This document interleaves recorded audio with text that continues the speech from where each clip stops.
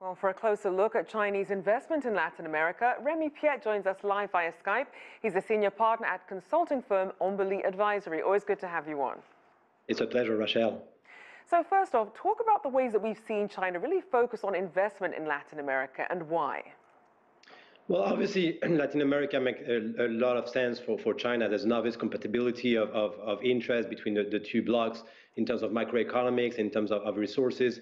The Latin America suffers from a structural lack of investment capacity and domestic savings, and at the same time has large wealth in natural resources, but also very interesting assets in a series of sectors, from distribution of energy to transports to also, as you were rightly mentioning, some food production that are very important to China at a time of trade conflicts with the US or Europe growing.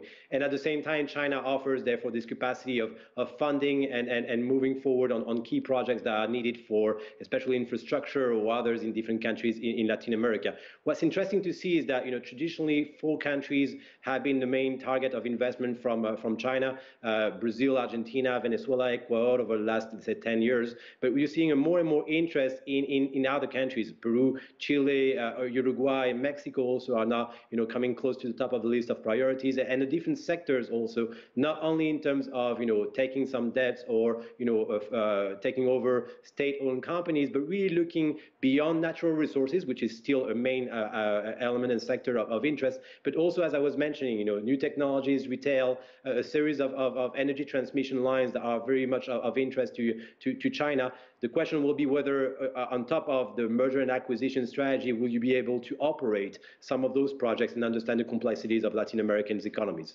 And as you touched on energy there, we know that Chinese energy companies have really strengthened their presence in Latin America in the past few years. A wave of investments extending to logistics, services, as well as telecommunications and other things. Talk more about China's energy-related projects there. Well, there are several indeed, and as you were mentioning, it's not only about the generation of energy, whether offshore or onshore. It's also much and more about transmission lines and distribution lines. We're seeing that in Brazil and Argentina. Obviously, that has been the traditional trickling down in terms of sectors of Chinese investment. Then the question becomes of how do you adjust your strategies of investment towards including elements of local content. We're seeing more and more regulations in most countries, if not all, of trying to ensure that investment translates into local content, local hires, technology transfer to a certain extent, and this is very important to the stability and the sustainability of those investments, whether you understand the country where you are operating and are able to work not only at a national level with the help of the embassy, but more importantly at the regional and local level, understanding the political, social, and economic forces that can make or break a successful investment for Chinese companies, especially in the energy sector, as you were mentioning. And as you mentioned that balancing act, then, how would you characterize the strategic cooperation between China and Latin America in trade, given China's relationship with the US and Australia? Well, that's very interesting indeed. I mean, the increased scrutiny from the US or Australia on investment from China has actually led, indirectly, to an increase of interest to investment in a key, Latin American countries. On these elements, Colombia, Peru, and Mexico are the ones that are, much more focused on by China as opposed to the traditional destination. On looking at issues of trade, we see the importance of obviously mining trade.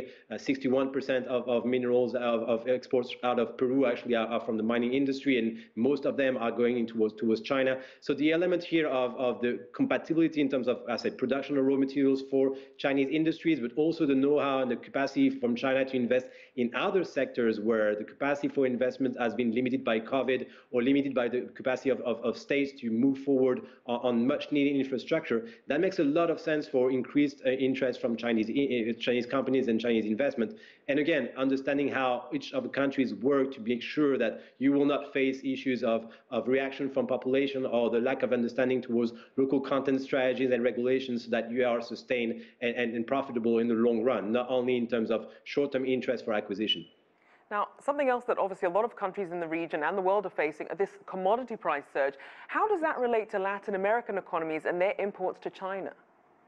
Well, it's of colossal importance because of the importance of commodities in Latin American economies. I mean, you can probably look at two sets of countries: the ones that are more dependent on energy exports rather than the ones that are more looking at mineral exports. On these ones, you definitely have Chile, Peru, Colombia to a certain extent, Brazil also. And the rise of commodity prices over the last 4 to 5 years, especially now you're looking at copper interest and a historical high for copper prices, makes it that more important for China to secure its own supplies for its industry and domestically, and therefore this key interest to a series of different assets. I mean, we see a lot of investors doing that due diligence right now, potentially grabbing some assets in the copper market, in the gold market, in a series of different key commodities that are so important for the industrial development of Chinese industries. You mentioned lithium also just a few minutes ago on the previous intervention, and definitely looking at lithium assets in Argentina, Bolivia are a series of eyes from China are geared towards these for acquisition in the mid-long run.